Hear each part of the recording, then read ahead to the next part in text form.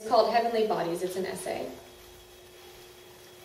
First, suppose that the Earth is a spherical body, turning round upon its own poles, the quantities of days and nights determined by the arches of the parallels, intersected by the circle, that is, the terminator of light, and the arch that is situate in the illuminated hemisphere prescribeth the length of the day, and the remainder is the quantity of the night.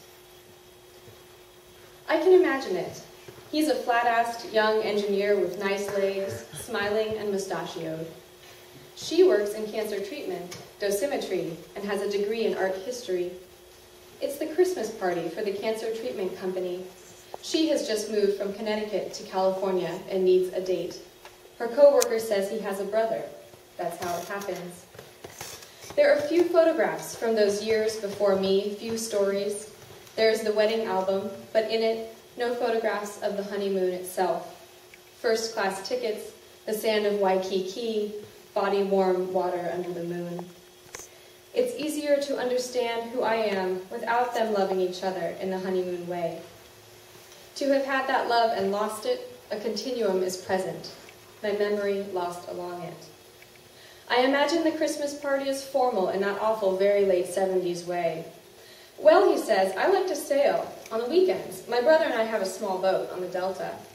Or maybe he says, art history, huh? Well, I love photography. I had a darkroom when I was a kid.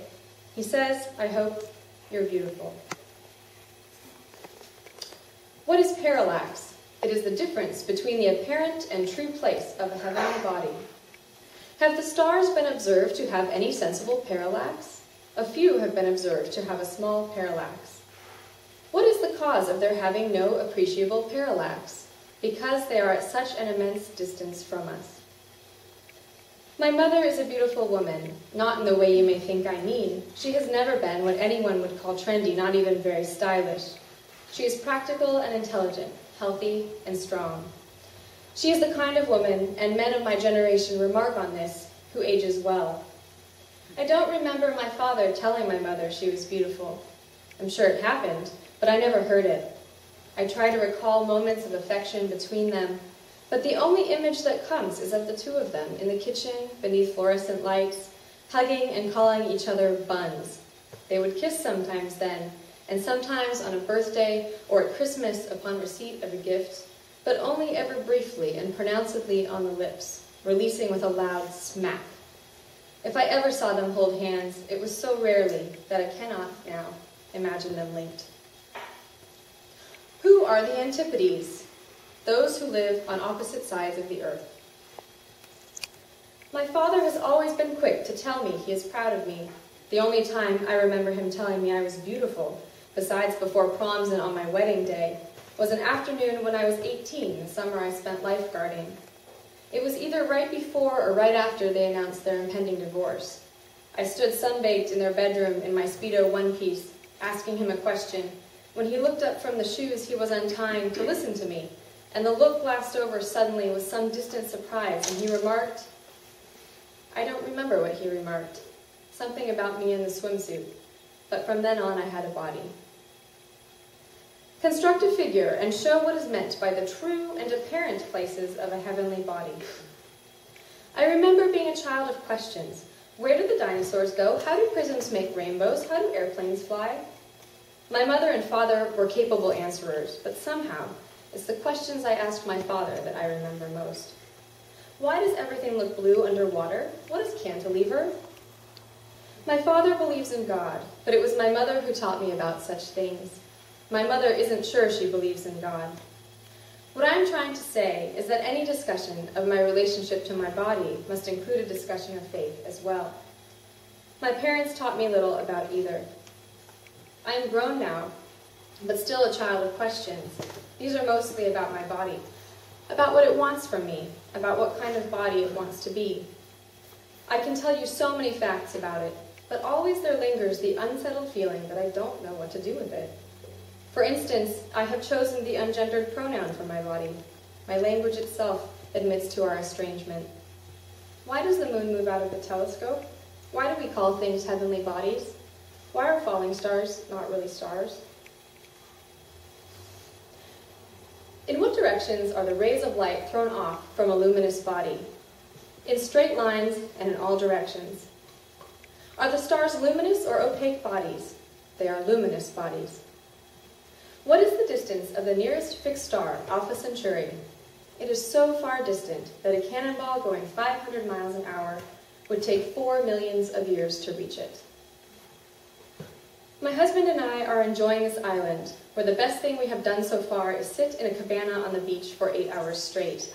No schedule, no touring, no bucket list for the trip, and even tonight, no dinner. Instead, we get very drunk. Very quickly, and quite accidentally, on the lanai as the sun dips low. First, we share the bottle of champagne, then move on to Jim Beam. Until suddenly the moon comes up, it's twilight, and I hear myself say to him, "Want to fool around before dinner?" And he is on the chair, and I am on him. The perfume I bought today on the hillside of Haleakala, garlanding us in citrus and spice. I am dimly aware of my reflection in the black curve of the hotel TV screen, in which he must see us as we rise and fall and rise in fluid half-light. Small breaths escape my mouth and make a sound like a candle sputtering, and then we are on the bed. I am spread in every direction, luminous and distant as a star. It's midnight, and we aren't hungry anymore. It hath sometimes happened that in seeing such a light at that distance, I know not how to resolve whether it came towards me or retreated from me, when as it did in reality approach nearer to me. But what need I speak of this? In objects far remote and luminous, a small approach or recession is imperceptible. Sometimes I can't get into lovemaking. I listen to the radio on my commute, and there they are, women in Egypt, for instance, taking martial arts classes because they assume they will be attacked on the street.